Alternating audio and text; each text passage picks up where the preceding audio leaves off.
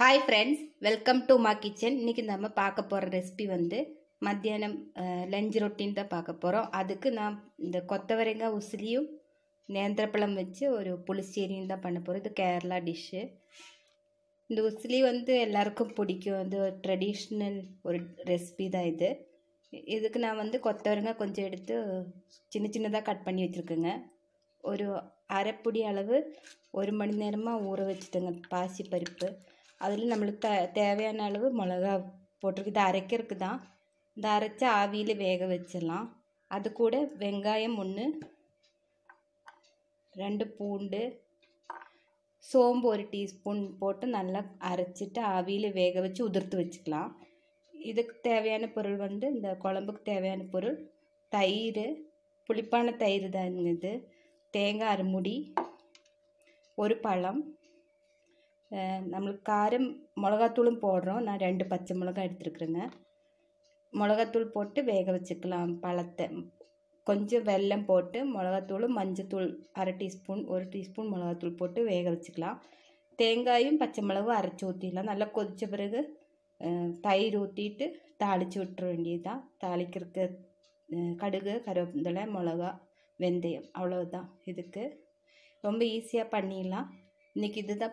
நான் இந்த வீடியோ எடுக்கிற ஐடியா இல்லை. நான் முதல்ல அரசாணிக்காய் கூட்டு பண்ணி வச்சாச்சு. இது இன்னொரு நாள் இந்த ரெசிபி நான் போடுறேங்க. இப்போ நம்ம இதை எப்படி பண்ணுறதுன்னு பார்க்கலாம். ஃபஸ்ட்டு நான் இந்த அரைச்சிட்டு வந்துடுறேங்க.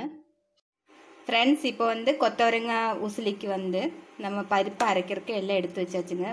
இந்த சோம்பு போட்டாச்சு, மிளகா போட்டாச்சு, வெங்காயம் போட்டாச்சு, 2 பூண்டு போட்டாச்சுங்க. இப்போ ஊற வச்ச பருப்பு போட்டு நல்லா நைஸாக அரைச்சிட்டு ஆவியில் வேக வச்சிடலாம். நல்லா வேக வச்சுட்டு உதிர்த்துட்டு நம்ம வந்து இது தாளித்து விட்டுறலாம். தாளித்து வேக வச்சுக்கலாம். இப்போ இதை நான் அரைச்சிட்டு வந்துடுறேங்க. ஃப்ரெண்ட்ஸ், இப்போ கொத்தவரங்காய் உசிலி வந்து தாளிச்சிடலாம். கொஞ்சம் தேங்காய் எண்ணெய் ஊற்றிருக்குறேங்க. இது நல்லா அரைச்சி வேக வச்சு வச்சுருக்குங்க. ஆவியில் உதிர்த்து வச்சுக்கலாம். சூடு ஆறட்டுங்க.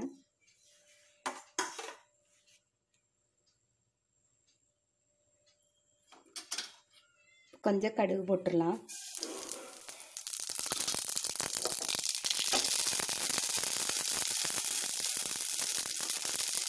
கொஞ்சம் உளுந்து பருப்பு, கொஞ்சம் கருவேப்பிலை போட்டுடலாம்.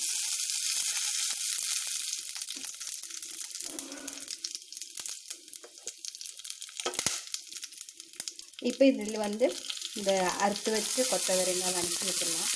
கொஞ்சம் தண்ணி ஊற்றி நல்லா வேக வச்சுட்டு நம்ம பருப்பு அரைச்சி வச்சுட்டு பாருங்க, அதையே வந்து இதில் ஆட் பண்ணிக்கலாம்.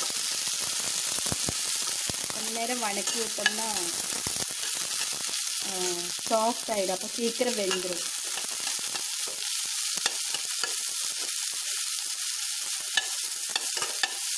நல்லா வதங்கின பிறகு உப்பு போட்டுக்கலாங்க.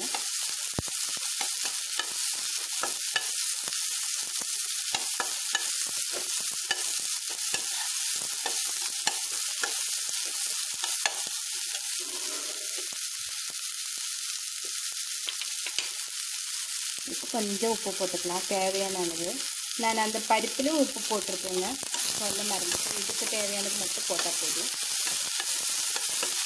இப்போ ஒரு 1/2 டம்ளர் தண்ணி ஊற்றிட்டு நல்லா மூடி வச்சு வேக வச்சுக்கலாம்.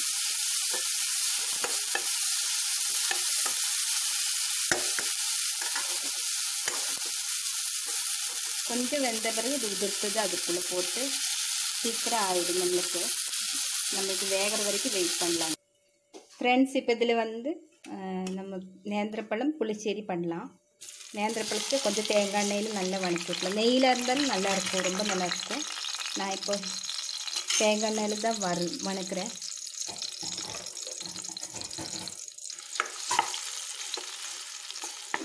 லைட்டாக வதக்கி விட்டால் போதுங்க.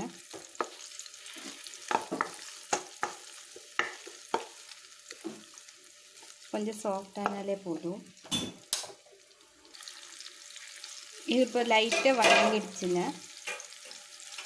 இதில் இப்போ 1/2 ஸ்பூன் நம்மளுக்கு காரத்தை அந்த மாதிரி மிளகாத்தூள் போட்டுக்கலாம். ஏன்னா 2 பச்சை மிளகாயும் அரைக்கிறோம். 1/4 டீஸ்பூன் மஞ்சத்தூள் போடுறேங்க.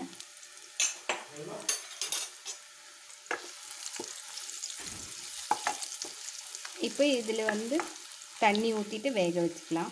அதுக்குள்ளே நம்ம தேங்காயும் பச்சை மிளகாய் அரைச்சிட்டு வந்துடலாம். ஈஸியான வேலை தாங்க. தேவையான அளவு உப்பு போட்டுக்கலாம். இப்போ இதில் வெல்லம் போட்டுடலாங்க. இப்போ நமக்கு கொத்தவரைக்காய் ரெடி ஆகிடுச்சு. இந்த பருப்பு வேக வச்சிருந்தீங்களா, அதை போட்டுடலாம்.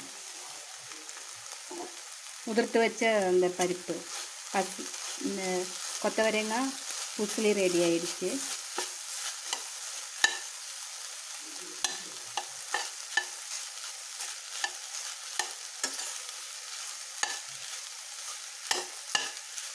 எல்லோரும் செஞ்சு பாருங்கள். உங்கள் கமெண்ட்ஸ் மறக்காமல் சொல்லுங்கள்.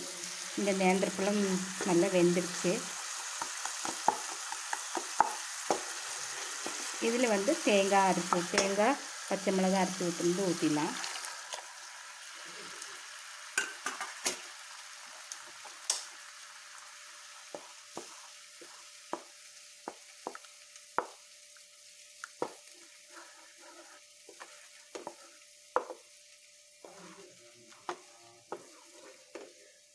இன்னும் கொஞ்சம் கூட தண்ணி ஊற்றுறேங்க நான். இது நல்லா கொதிக்கட்டும்.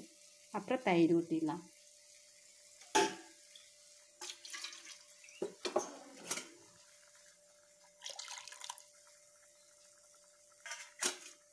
தயிர் ஊற்றிட்டு கொதிக்கக்கூடாது. கொஞ்சம் சூடானதும் நம்ம வந்து ஆஃப் பண்ணிட்டு தாளித்து போட்டுடலாம். நெய்யில் தாளித்தா ரொம்ப நல்லாயிருக்கும். டேஸ்ட்டும் ரொம்ப நல்லாயிருக்கும். இப்போ இது நல்லா கொதிக்கட்டுங்க. அந்த தேங்காயோட பச்சை ஸ்மெல்லாம் போகட்டும். வெயிட் பண்ணலாம். ஃப்ரெண்ட்ஸ், இப்போ நல்லா கொதிச்சிடுச்சு. இதில் வந்து தயிர் ஊற்றிடலாம். நம்ம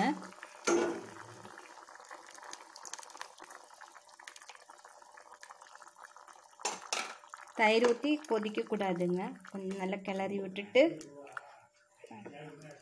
கொஞ்சம் சூடானதையும் நம்ம வந்து ஆஃப் பண்ணிடலாம்.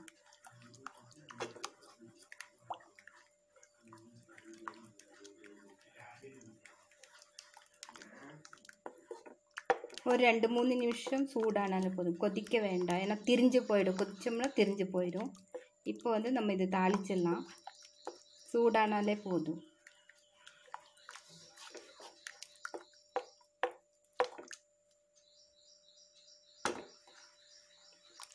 இப்போ நம்ம வந்து ஆஃப் பண்ணிவிட்டு தாளித்து விட்டுடலாம். தாளிச்சிட்டு உங்களுக்கு காமிக்கிறேன். ஃப்ரெண்ட்ஸ், இப்போ வந்து தாளித்து விட்டுடலாம்.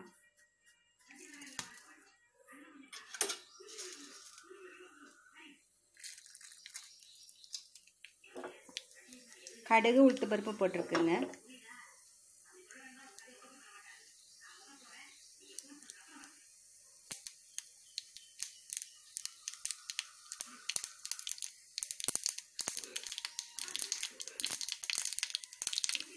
கடுகு நல்லா வெடிச்சிருச்சு. நம்ம இந்த ஆஃப் பண்ணிடலாம். கருவேப்பிலை போட்டுடலாம். இதில் ஊற்றிடலாம். நம்மளுக்கு நேந்திரப்பழ புளிச்சேரி ரெடி ஆகிடுச்சு. எல்லோரும் செஞ்சுட்டு உங்கள் கமெண்ட்ஸ் எனக்கு மறக்காமல் சொல்லுங்கள். இன்றைக்கி இதெல்லாம் தான் நான் செஞ்சேன். இதை சர்வ் பண்ணிவிட்டு உங்களுக்கு காமிக்கிறேன். ஃப்ரெண்ட்ஸ், இப்போ நம்மளுக்கு வந்து சாப்பாடு மத்தியானம் லஞ்சு ரெடி ஆகிடுச்சு. இது வந்து நேந்திரப்பழம் புளிச்சேரி, இது அரசாணிக்காய் கூட்டு, அதாவது மஞ்சள் பூசணி கூட்டு, ஒரு அப்பளம், இது கொத்தவரங்காய் பருப்பு உசிலி, ஒரு ஊறுகாய் இருந்தால் சூப்பராக சாப்பிட்லாம். எல்லோரும் என்ஜாய் பண்ணியிருப்பீங்கன்னு நினைக்கிறேங்க. எல்லாருக்கும் இந்த ரெசிபிஸ் எல்லாம் பிடிச்சிருக்குன்னு நினைக்கிறேங்க. இந்த வீடியோ பார்த்ததுக்கு ரொம்ப ரொம்ப தேங்க்ஸ்.